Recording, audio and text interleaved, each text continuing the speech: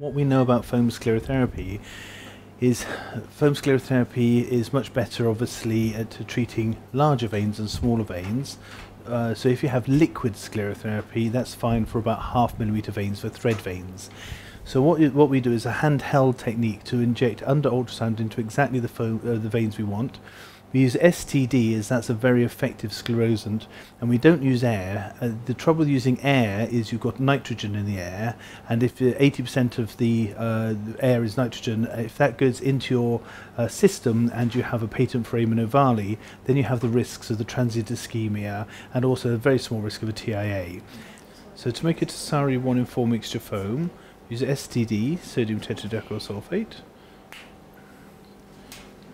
It's very important that we don't use the normal one, the normal syringes we use without the lower lock, because at the pressures we use, the foam will go everywhere.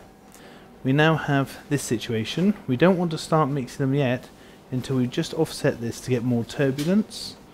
When we then start moving it with 10 passages, maybe a bit more turbulence, there we are.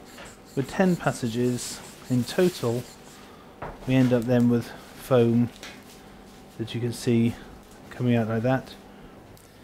We then use a blue needle, and then under ultrasound control, little pinprick coming in, we just slide into the needle into the vein. What we're going to do is we put an eccentric compression, so this is a hypoallergenic collar and cuff. This is Panahaft, which has got no stickiness on it, it's got no glue, so you can't be allergic to the glue in it.